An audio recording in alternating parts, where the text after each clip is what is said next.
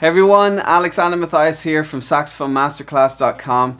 In this video, I just want to introduce you to the #1 technique that I use to improve my saxophone tone. Now, if you're a sax player, you know all about long tones, you know all about the importance of playing mouthpiece and neck exercises, playing long tones on each note. But in this video, I want to talk to you about overtones. So overtones are a series of harmonics above a fundamental tone. So in this video I'm going to give you an example of overtones above the low C on the saxophone, and then I want to get you to play your first overtone on the saxophone. So I am going to take you through this exercise step by step, but you can download a PDF of the exercise at saxophonemasterclass.com/overtone exercise. There's also a link in the description of this video. Now we're only going to scratch the surface of learning overtones today, but I do go into more depth inside my 6 weeks to saxophone success course. And there's a link in the description of this video if you want to check it out. In that course, we're going to spend an entire week focusing on overtones, long tones, and other exercises to improve your saxophone tone. In the rest of the weeks, we talk about technique, scales, embellishments, improvisation, as well as playing by ear, which I think are the 6 most important things that you should be focusing on as a saxophone player. Okay, so let me just start by showing you some of the overtones on the low C. Okay, so we start on low C, which is 3 fingers on the left, 3 fingers on the right, and our pinky on that low key here.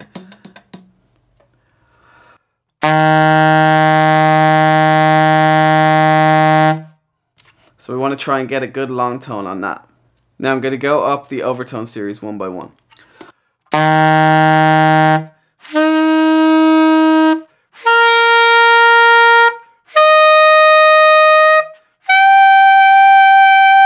Okay, so that's just the first 4 overtones based on the low C on the saxophone. So I didn't actually change the fingering. I kept holding down low C the entire time and then moved up the overtone series just by using my breath support, embouchure, and also hearing the notes in my head as I went up the series. So this takes a while to really get accurate and to develop, but I'm going to show you exactly how you can begin this process. So the first thing you want to know is, what is the first overtone? So I'm going to play it for you again. Okay, so that first overtone is the C above the low C, an octave above. It's this note.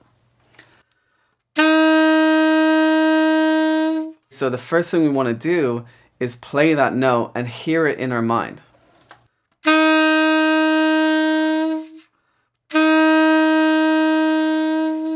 So that's the note we're trying to get. So when we play the low C and we want to get the first overtone, we're aiming at getting that middle C. So the best way to start, in my opinion, is to just play that middle C and then quickly move down to the low C.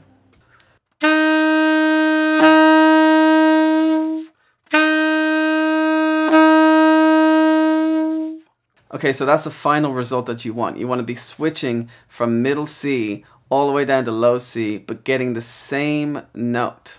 Let me play it for you again.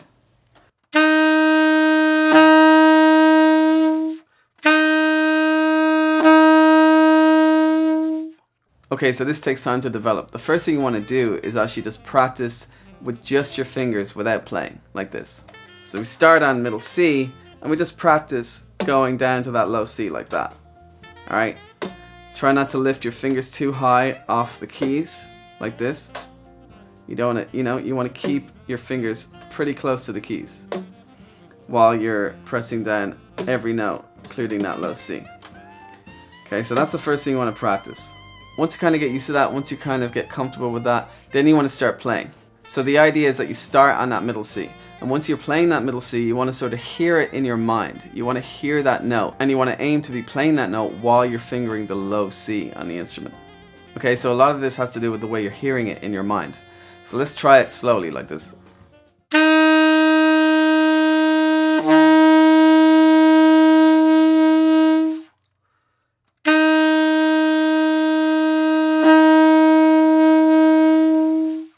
Now what might happen is that you get the note initially, but then you kind of lose it and it goes down to that low C like this.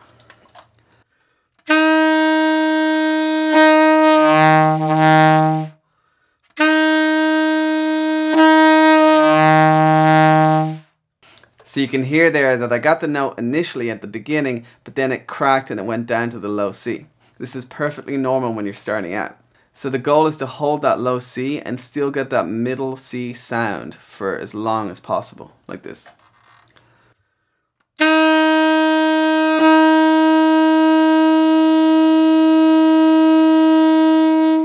So that's the goal, is to hold that overtone for as long as possible without cracking. Now another thing that might happen is that you go up even higher on the overtone series. So instead of that middle C, you're playing the next overtone, the high G, like this.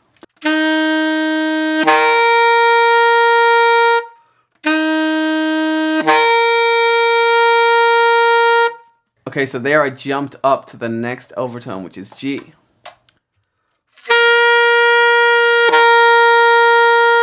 That's not necessarily a bad thing because we still want to be able to get the other overtones, but you should be trying to focus in on just getting that middle C.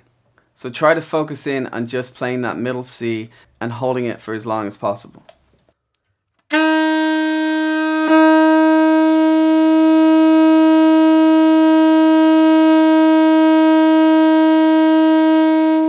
Now there's a bunch of little tricks that you can do to help yourself improve on this exercise, and I go into way more detail inside 6 weeks to saxophone success. But in the meantime, just keep working on that, keep trying to get that first overtone, and don't move on until you've really got it perfect. Eventually you want to be able to just play the overtone without starting on middle C, like this.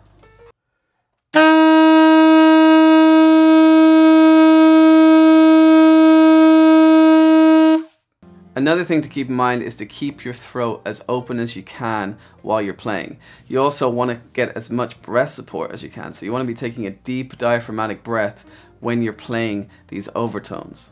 Another trick is to practice in the corner of a room when you're practicing these overtones, especially when you're trying to go from the middle C down to the low C but trying to match the same note. It's almost like the wall then echoes that middle C and it helps you to get that sound when you're playing the low C. I'm sure there's a bigger scientific explanation to why it works, but it really does help, and I recommend just trying that if you're getting frustrated and you're not able to get that first overtone. So this is the first thing you want to work on, and this is what I work on every time I warm up on the saxophone. So see how you get on with that, and once you have that first overtone down, you can start moving up the overtone series. The next overtone, the second overtone, is going to sound like a G with the octave key, and then the third overtone is going to sound like a C with the octave key. So that's 2 octaves above that low C.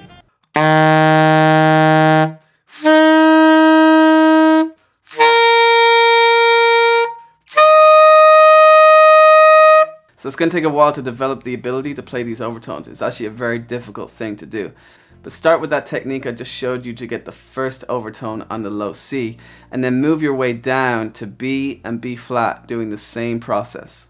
Once you've got that first overtone on C, B, and B flat consistently, then you can move on to the second overtone and so forth. Alright guys, I really hope you found this video helpful and you learned about overtones today. Again, if you want to learn more in depth about how to improve your tone with overtones, long tones, and other exercises, my course 6 Weeks to Saxophone Success is open right now, and I'm accepting a limited number of students. So check that out, there's a link in the description.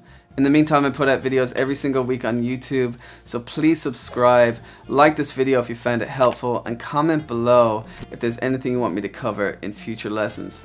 Until next time, happy playing.